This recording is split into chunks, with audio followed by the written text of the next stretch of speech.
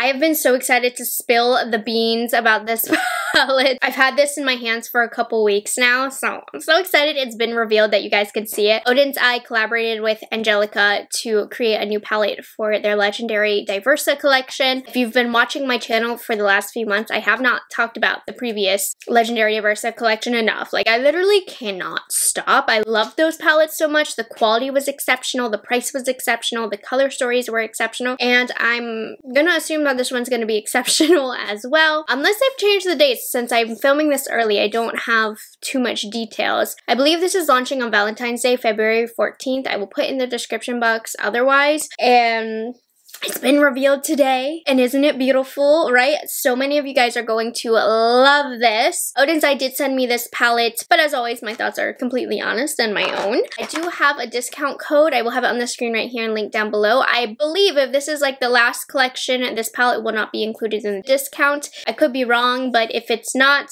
everything else on the website should be. So let's get into the palette. They collaborated with the very colorful and talented Angelica, and I'm so excited about it. I knew she would do a great job with this color story. She loves colorful makeup, and she did not disappoint with this one. I believe it's going to be $34.90. Those were the prices of the previous legendary Diversa palettes. Again, if I'm wrong, it will all be in the description box. I don't have that information at the current moment that I'm filming. And I'm gonna also assume it's limited edition, just like the previous ones, which have since been discontinued. So for real, for real. Anyways, let's get into the palette, all of that good stuff. In the cute little card, listen to this. For this palette, I had a vision of a warm but still different color story that would suit both lovers of colors and lovers of neutrals. I love that. I wanted to create a color story I myself wish I had in my collection and that I wanted to share with you. I hope you'll have as much fun with this palette as I have, and Angelica, we certainly will.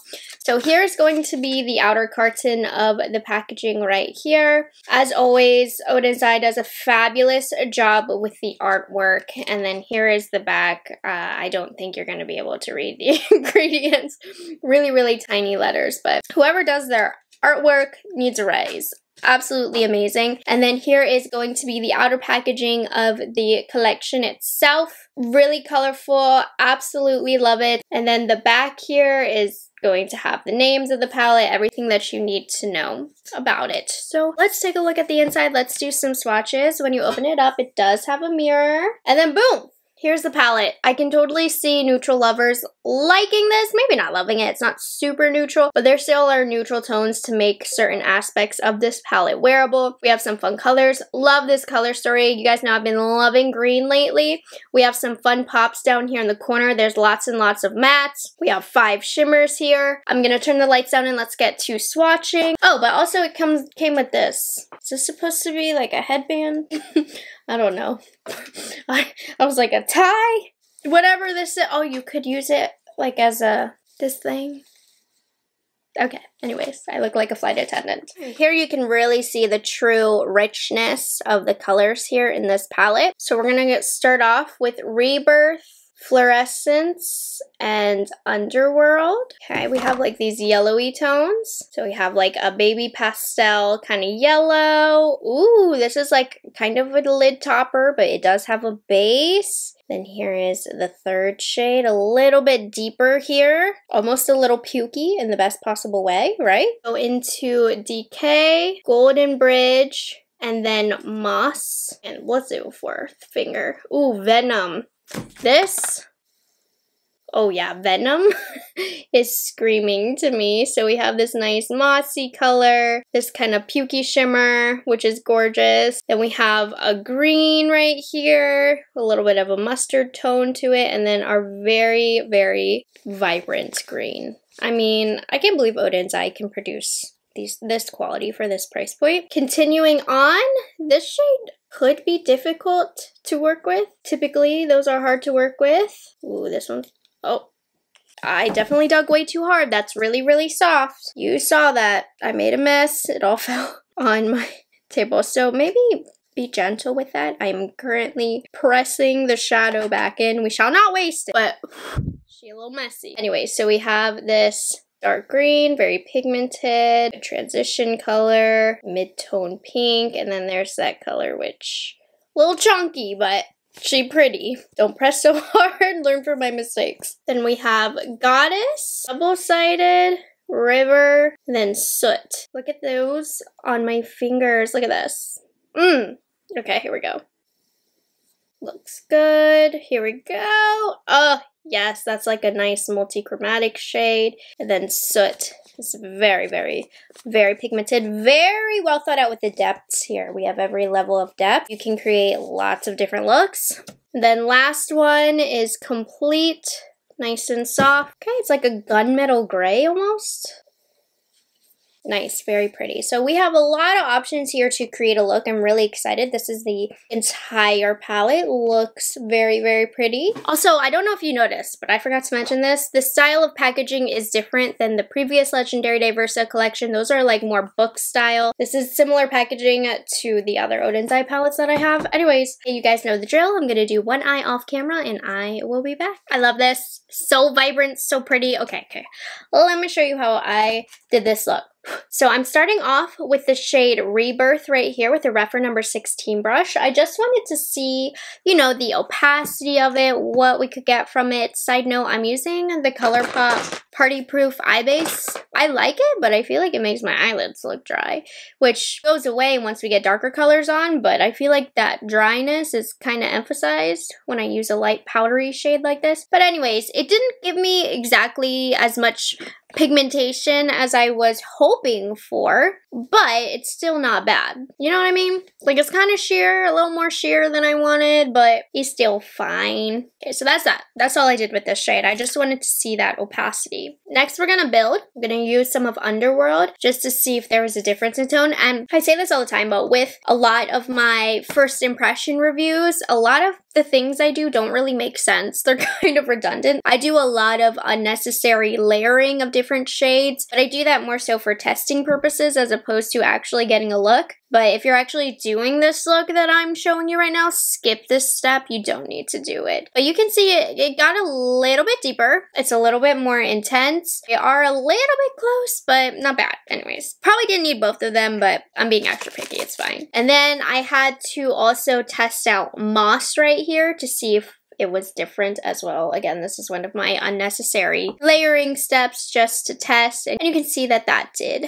change the color, but everything is blending on so beautifully. It's not too messy yet. Very, very nice. While we're here, I'm gonna take some of Moss and Underworld, those two shades I just used, and I'm just gonna run it pretty low along my lower lash line, like so. This Moss shade, so pretty. Love it. Then kind of make sure all those edges are blended. We'll be doing this a lot. Time to start building. I'm using Decay right here. Love this. So we get a little bit of powder. Nothing crazy. It's there. Using a Luxie 229, and I'm starting now with my official Halo eye. Put that dark color in the outer corner and then in the inner corner. And then as per usual with these mattes, they're blending super easily, very easy to work with. Not like the most pigmented shadows in the world, but totally forgiving considering how easily they are to work with. And then also, actually, this is making kind of a mess on my table, so it is more on the powdery side, but not bad at all. Run that along the lower lash line. Take your original crease brush and make sure everything is seamless. So for more vibrancy, we're going into this shade right here. It's going to add like this blue-green element to the look. This is an Olimar Cosmetics Detailed Diffuser brush. And since we're dealing with these darker shades, I've been so bad about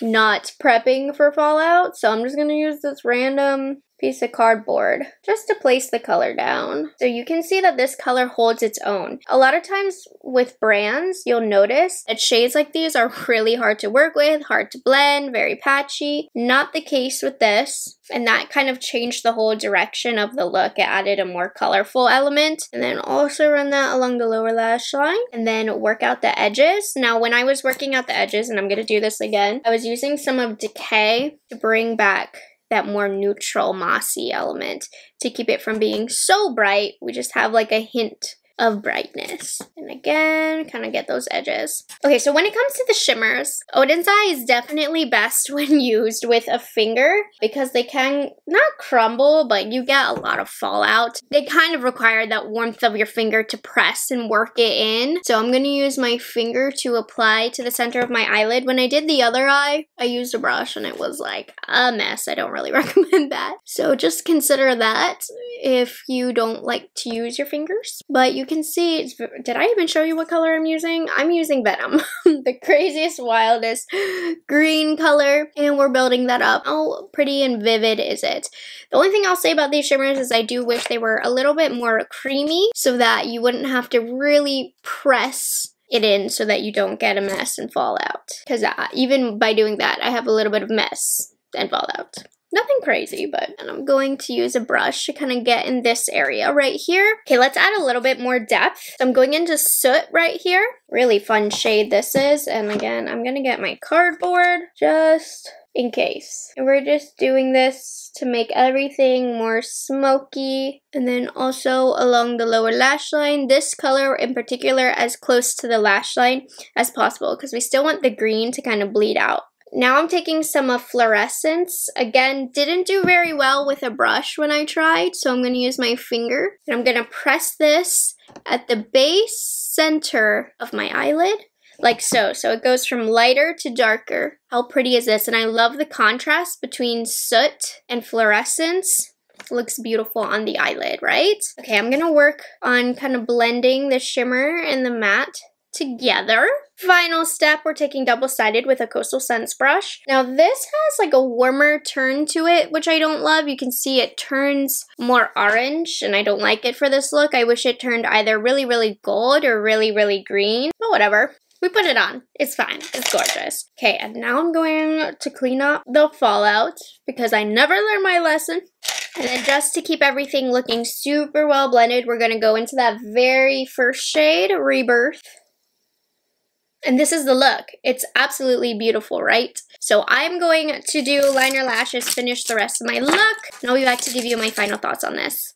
Oh, by the way, just for some looks for inspiration, as I was looking at this palette, I know I just played with the greens, I couldn't help myself, but you can totally do like a really fun purple pinky look with this corner down here, or a smoky eye. Don't discount this half of the palette. I just only have 2 eyes, so yeah. Here's everything put together with the lashes, the liner, the lips, all of that. I mean, I'm obsessed with the whole getup today, and I really, really do enjoy this palette a lot. Definitely it gets a thumbs up for me. Just keep in mind, some of the shadows might be a little bit more powdery, so maybe consider doing your face makeup last if you're more heavy-handed, or just tap off your brush and do what I do. Also with the shimmers, finger is your best friend. Might get a little messy otherwise, but if you enjoy the color story, you feel like this is a color story that you are going to use, oh, 100% go for it. It's so fun. Can totally neutralize the look by playing with this and the pinky tones down here.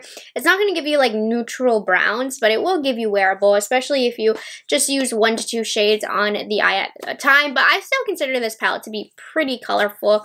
It is still out there. It is so beautiful. As always, Odens Eye does a nice job with the quality. Angelica did a great job with the color story. So huge congratulations to you, Angelica. You created the most beautiful palette. Not that I was surprised. And huge thumbs up. Very, very happy they decided to add on to this collection. I hope they continue to do so. And that is all I have for today's video. I hope you guys enjoyed it. Thank you so much for being subscribed to my channel and liking this video. And I will catch you guys in the next one. Bye guys. Have a good one.